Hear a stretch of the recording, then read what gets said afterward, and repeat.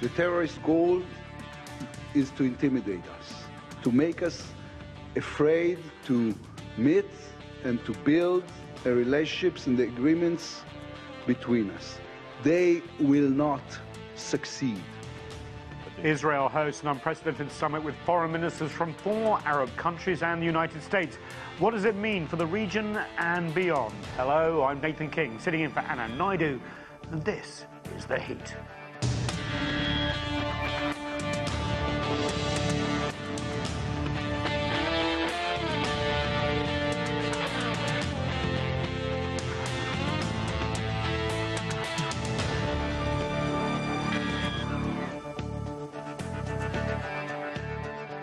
Hello again. The top diplomats, the United States and 4 Arab countries, met in the Negev desert last month.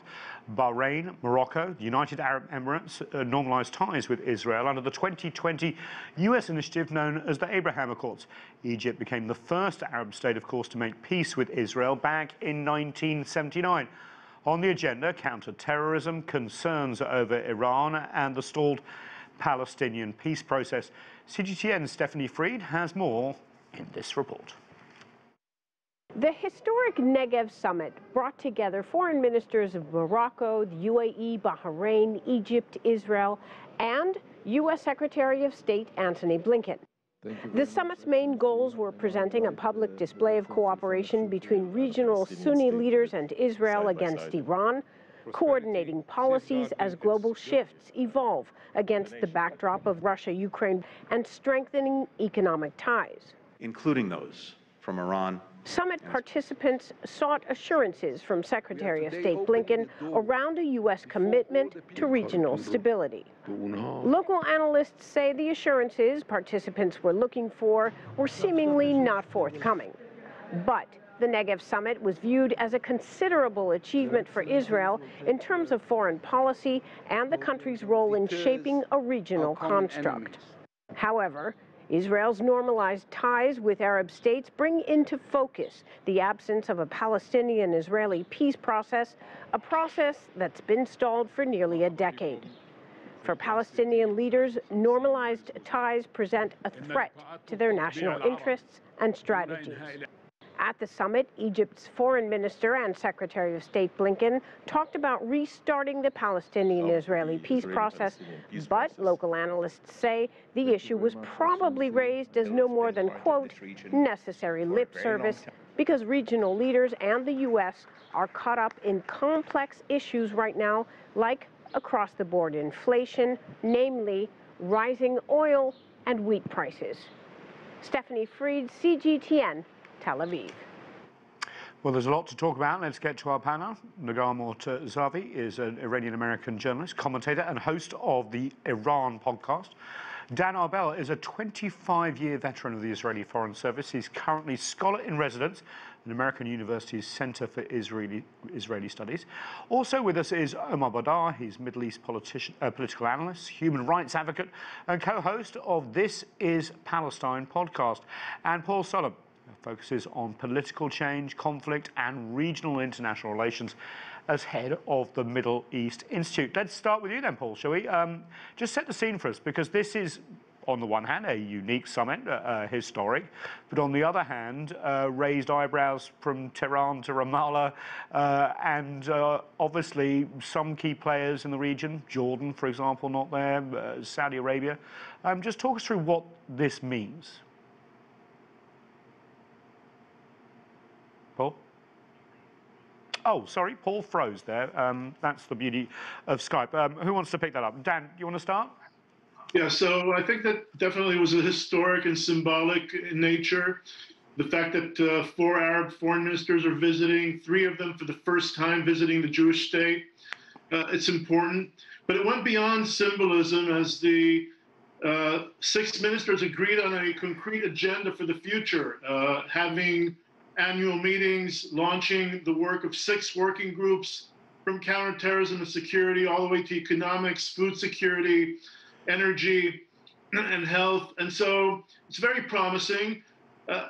You are correct, the Palestinians were left behind, and that's unfortunate.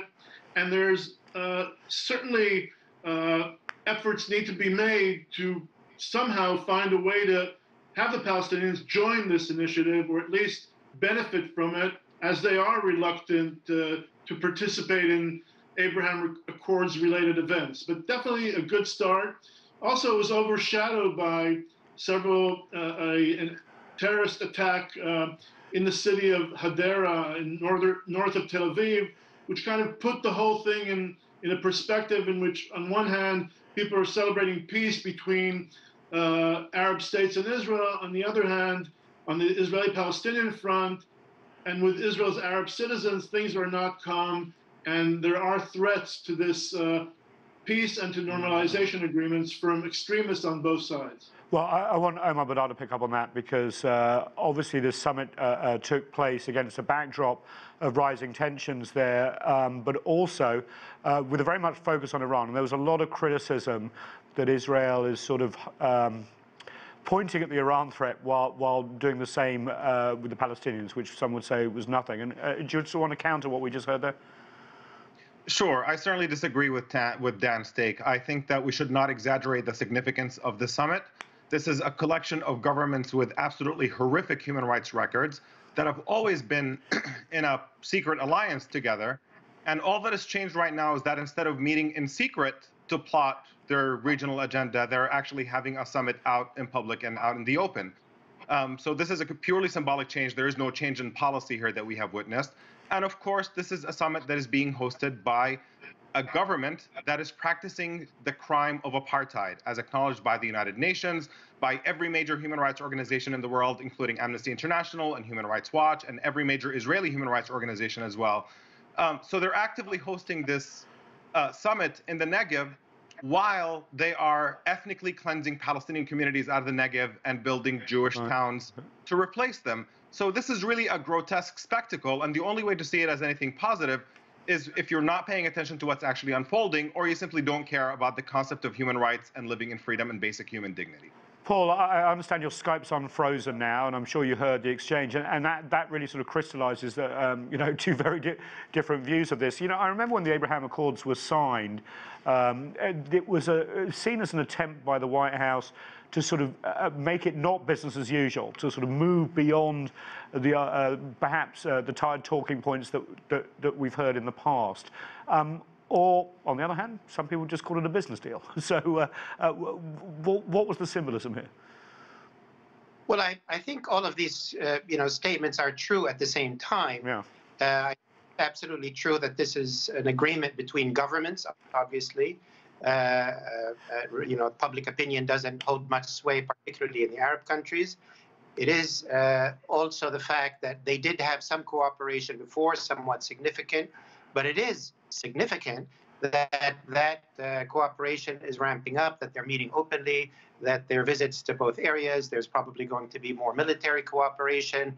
That is significant. Now, whether it's good or bad is a separate discussion. It is the case that, at least as far as one can assess and tell, this has certainly weakened the Palestinian position, the Palestinian situation. Israel always was in a position that in order to normalize with any Arab country, it had to offer, it had to settle, it had to go towards a serious peace process to Palestine with the Palestinians. Clearly, they have gained the upper hand, and their occupation and apartheid continues. I think, though it is a significant set of developments, it's partly a reaction to what a number of countries in the region see as coming down the road relating to Iran, a potential nuclear deal which will give Iran more resources. Iran is heavily entrenched in Lebanon and Syria, and Iraq, and Yemen, and so on. It is a concern to a number of countries in the region. It is the case as well that the Gulf countries and Israel are trying to leverage against the U.S. to try to get more from the U.S. if it signs a nuclear deal with Iran, to try to get more weapon systems, more deals, and so on. So I think all of these statements can be true at the same time, but certainly I think there's significant shifts happening in the region. Negar, that sets up very nicely, obviously, moving on to the focus of one of the key topics, which is Iran. Just before I get your response to how that is moving, we're still, of course, waiting for a resuscitation of the nuclear deal. Let's listen to US Secretary of State Antony Blinken on Iran. An Iran with a nuclear weapon or the capacity to produce one on short notice would become even more aggressive and would believe it could act with a false sense of impunity. The United States believes that a return to full implementation of the Joint Comprehensive Plan of Action is the best way to put Iran's nuclear program back in the box that it was in, but has escaped from since the United States withdrew from that agreement. But whether there's a JCPOA or not, our commitment to the core principle of Iran never acquiring a nuclear weapon is unwavering. And one way or another, we will continue to coordinate closely with our Israeli partners on the way forward. So, Negar, was this a sort of reassurance to Sunni Arab states about the deal behind the scenes, and also to show a sense of unity before potentially inking that deal again, whenever it happens? Well, I think that's what the Biden administration has been doing. We know one of the reasons behind the delay in reviving the JCPOA or return to the JCPOA is something that was a campaign promise of President Biden. It's now over a year of his administration, and that hasn't happened. One of the reasons behind the delay was because the Biden administration wanted to sort of gain the support of the GCC countries and of their Israeli, essentially Israel and their main allies or partners in the region. And it just doesn't seem like that has been very successful from this summit. That's one of the takeaways of the summit, that it seems like these allies and partners have not really been convinced of a revival of the JCPOA. I think another interesting thing from the summit is that it seems like each party came into the summit with a different agenda, with different goals, and also with the purpose of ignoring different issues. The Arab countries obviously are trying to gain new alliances and new support as they see the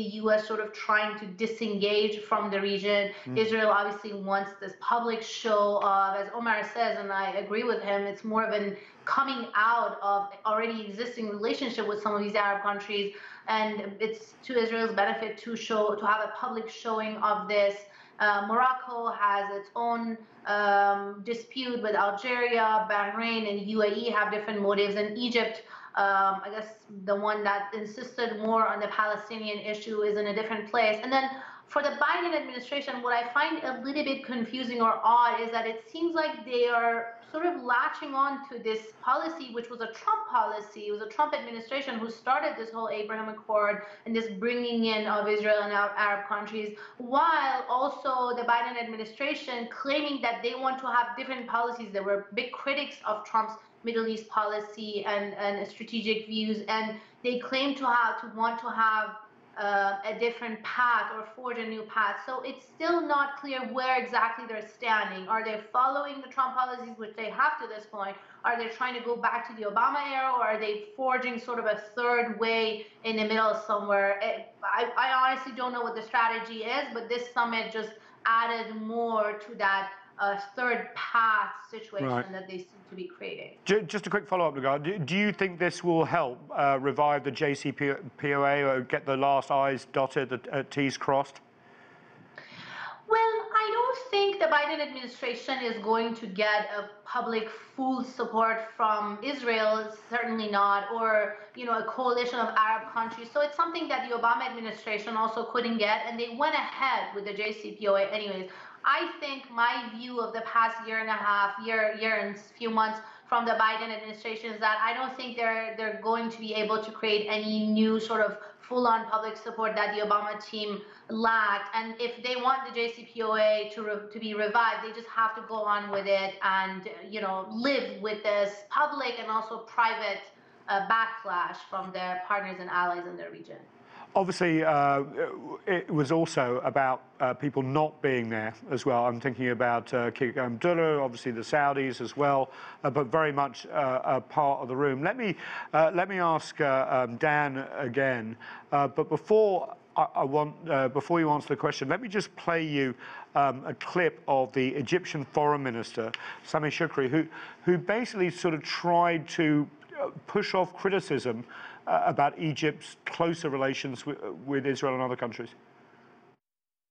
During these discussions, we did highlight the importance of the Israeli-Palestinian peace process, the importance of maintaining the credibility and the viability of the two-state solution, that for Israel and a Palestinian state to live side by side in peace, with recognized borders for a Palestinian state in accordance with the 67 lines, with East Jerusalem as its capital. You know, when someone mentions the two-state solution, generally at these summits, Dan, it's almost a drinking game, isn't it? You know, and then people move on. I mean, let's face it, Israel's not serious about two-state solution anymore. Why are people bringing it up? So Israel's, it's not that Israel's not serious, it's just that there's no agreement among the parties that make up the current coalition. And that when they founded this coalition, they agreed to disagree on the Palestinian issue, but not alter the status quo. And therefore, right now, it's a non-starter to discuss the two-state solution with the Israeli government because it's certainly not committed to it. Well, sorry to interrupt. Sorry to interrupt. I just want to move things along. But you know, Israel's far from being passive, is it? I mean, we looked at the crisis, obviously, in East Jerusalem, the continued support for settlements, this coalition government very much pushing the policies that were in the last government, if you like, even perhaps accelerating them. And that is creating massive tensions. And you mentioned the attacks at the beginning. So this is not some sort of vacuum where you're just waiting for the Palestinians to come to the table, is it? No, but I beg to differ because on one hand, I don't see this government as a continuation of the previous government. On the other hand, this government has made efforts to reach out to the Palestinians, providing assistance, adopting confidence-building measures, and trying to do things that are stop short of the two-state solution, but at least establish contact. So the defense minister is meeting Mahmoud Abbas, and ministers of government are meeting with their counterparts. And there are things that are happening very, very discreetly or on the economic, social front, but not in the political domain. And so, but settlement activity is continuing, and the situation in the occupied territories is very unstable, and of course leads to Israeli activities in terms of cracking down on terrorist cells and responding to terrorist attacks. And of course, there's Israeli occupation. I'm not a defender of the occupation that has its daily challenges that are dealt with. Obviously, it's not an ideal situation, but the two-state solution right now is far, it's not on the table. Nobody's really seriously considering it. And the Egyptian foreign minister's comments were lip service and no more than that. Yeah, it certainly felt like it, didn't it, Omar? At the same time, though, we had King Abdullah meeting in Ramallah. Saudis weren't there. I mean, do you see any progress from this grouping? I know you said at the top no. Do you see it actually as putting back any chances of a peace process and essentially moving the Palestinian issue aside from Arab countries? Or do we have his sound? Okay, we're having problems with Omar's sound there. Negar, perhaps you could pick up on that question. I hope you were able to hear it. That essentially, do you think this grouping could help, or do you think the direct contacts, for example, with King Abdullah going to Ramallah is more of a useful effort, as much use as that can be? Negar? Negar? Yes, sorry, I thought you were talking to Paul. Sorry. So, you know, on the Palestinian issue, essentially, I don't think that was part of the agenda of the majority of the participants. Right. Starting from the Abraham Accords, I just don't see the Palestinian issue being a top agenda for either of the two sides. This is more of a security, political cooperation, trade and business between these Arab countries and Israel. And also, as I said, them looking to Israel, one big power in the region, as they see the U.S. trying to leave or disengage, and also with the Democrats or the Biden administration coming in, announcing that they're going to pull their support, for example, for the Saudi-led forces in the war in Yemen, or the UAE, they're going to change weapons sales and all of that. So I think the Palestinian issue, and I'm sure Omar can speak more to that, but the Palestinian issue has just not been the main topic on the table. Essentially, the Palestinians see at least their Arab allies as throwing them under the bus. Sure. Let me just bring in Omar here now. We've got his sound back. I know, Omar, you not having sound is just not acceptable. So I apologise for that. But you probably heard my question. I mean, can it help, or is this just a smokescreen to basically? Yeah, there is no chance of this helping in any way at all. Look, I mean, Dan was talking about how this Israeli government, you know, is a little bit far away from a two-state solution, and what they're doing is they're offering assistance to Palestinians instead. But ultimately, Palestinians are not victims of a natural disaster who are in need of charity. They are victims of occupation and oppression who are in need of freedom, and the Israeli government is imposing that occupation and oppression. Right. So yes, you do have Arab. Sorry. You do have Arab governments that are paying lip service to the idea of, oh, we care about Palestinian independence and whatever, but this is all ultimately a matter of Arab public opinion. They know the issue of Palestine is still important to them, but none of it means anything unless you apply meaningful pressure on Israel, because this is not an issue of this government or the last government. This is a chronic issue in Israel where the entire political spectrum stretches from paying lip service to the two-state solution while expanding settlements and gobbling up more land and destroying any chance for Palestinian independence, or being open about the fact that you don't want Palestine. So I just want to follow up. That's not quite the range that matters. Follow up quickly. So what helps then bring the Palestinian cause to the fore? Because the momentum seems to be groupings like the Abraham Accords, the focus on Iran. We did have King Abdullah, of course, in Ramallah, but you know that is not moving. And let's face it, there is a lot of Palestinian anger at the Palestinian Authority at the moment, especially the leader. If elections were held tomorrow, well, we know who would probably win, right? Yep, certainly. And watch at the international reaction that the United States is pushing for in relation to Russia, about the importance of applying meaningful economic pressure on Russia and isolating Russia diplomatically in the international community to end their military invasion and occupation of Ukraine. That is the obvious answer when it comes to Israel, is that Israel gets to carry out an occupation for decades. And in the past 24 hours alone, they've killed 6 Palestinians, including mothers and fathers and children, a 14-year-old child.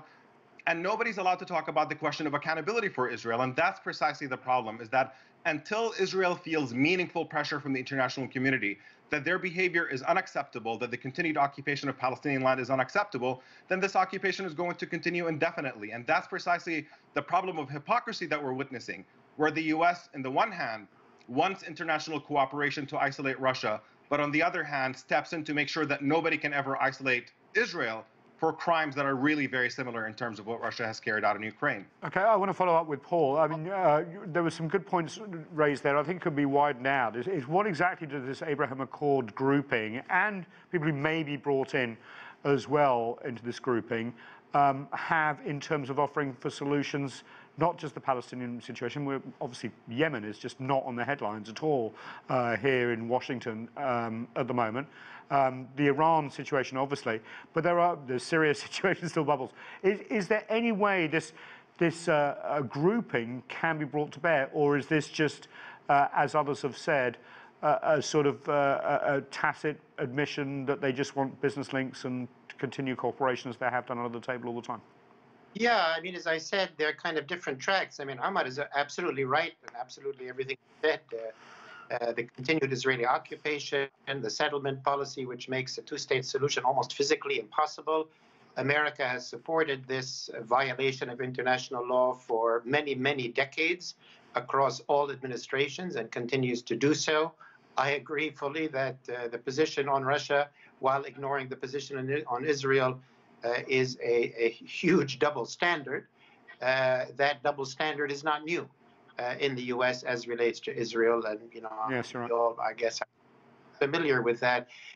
The Abraham Accords, and I agree with Negar, there were different partners seeking different things. Morocco has its own issues it got from the Trump administration. Well, let me just follow. Sorry to interrupt. I want to continue talking, but that's really interesting because Morocco essentially got recognition for Western Sahara from the Trump administration.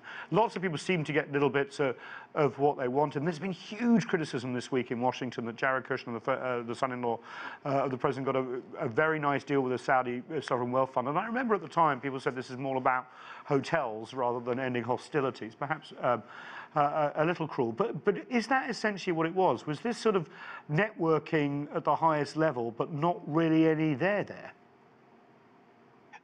Well, for Jared Kushner, maybe it was, to get some business and money. And I dare say the people in the Gulf read the Trump family and understood that what they want is business. And I think they, in a sense, bought them off with some money. But I think for the Gulf countries, this rapprochement with Israel, sadly, does not, is not about the Palestinian cause or the Palestinian plight. It does completely overstep that.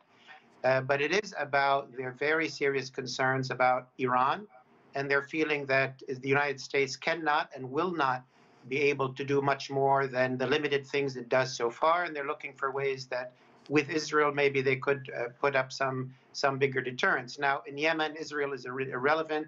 We don't have time to talk about the complex situation in Yemen, but we should throw into the mix that at the same time that there was this meeting in Negev, more or less, the UAE welcomed the Syrian President Bashar al-Assad in the UAE, which is a way kind of to try to rebuild relations there, to try to see if they can pull him a little bit further away from Iran so he's not completely in their lap.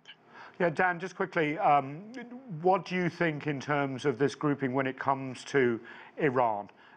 Do you think the US did enough to reassure the Arab states that they could probably go forward with the JCPOA, or is this still more work to be done? Definitely there's more work to be done. I think that on one hand, the US needs to do a lot of convincing, and I don't think that people are convinced. On the other hand, also these parties are also concerned about US retrenchment from the region. And the fact that they find each other and they cooperate with one another is also a sign that they're getting ready for the post-US Middle East, in which the US would be kind of pivoting or retrenching. And so definitely on Iran, memorandums of understanding on defense were signed between Israel and Bahrain, Israel and Morocco, very unprecedented. There are military drills, military exercises, joint that are being held. Israel was added to US CENTCOM's area of responsibility several months ago, and that also helps enhance military strategic cooperation. And, the day is not far where we'll see also cooperation on missile defense and defense against drones. So definitely, while deprioritizing the Palestinian issue, they do find a lot in common and they do find a lot to cooperate on as they're concerned about the same things. Well, Dan, thank you very much, and I wish we could continue this discussion because there are so many things we could go into deeper, but I want to thank all our panellists for fantastic views, but also the fact that we could exchange different ideas in a very mature way. Really appreciate it. That's it for this edition of The Heat. I'm Nathan King, Washington, DC. Thanks so much for watching.